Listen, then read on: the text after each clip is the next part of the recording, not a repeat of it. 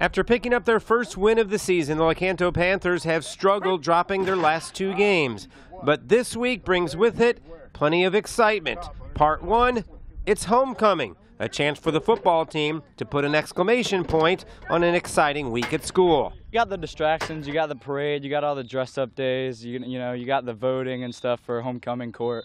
But I think our goal is to win the game. That's our part. Some people do the float, some people organize the dance. Our job's to win the game, then we can celebrate after. Like I tell the kids, our most important job on homecoming week is to win a game. So that just kind of sounds like a regular week to me. That's our job every week, is to win a football game.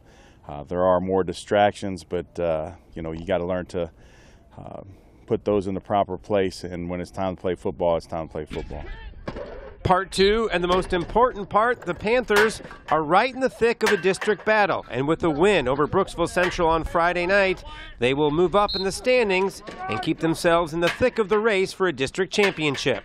Yeah, I feel like we're back in it because we're 0-1, and other Christian River lost to Nature Coast, so yeah, we could be back in it. Absolutely, we got to get our head on right, and like you said, back to district play, and this is a game where we should be very competitive, so we're looking forward to it. We're 0-1 in district play. The score doesn't really matter of a Hernando game.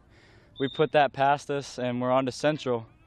We feel like we got some good matchups that we can exploit, and we feel like we're just a better team overall, and we can really take advantage of what we've seen on film, and we can put some points on the board and hopefully have a shutout. Yeah, if we just punch them right in the mouth on offense, we get that momentum.